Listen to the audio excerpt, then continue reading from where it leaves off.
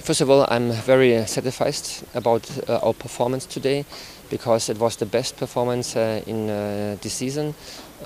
We played defense very well, and in offense we shot 3 goals, and actually we had a lot of chances more in this game. But I think we are okay for today, and I think we've been organized today, and we have to play in every game like today, but we can build up on this day, and we can really show forward and to create a good team for the next games.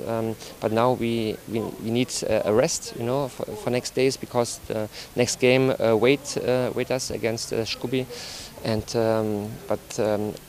for today we are very happy.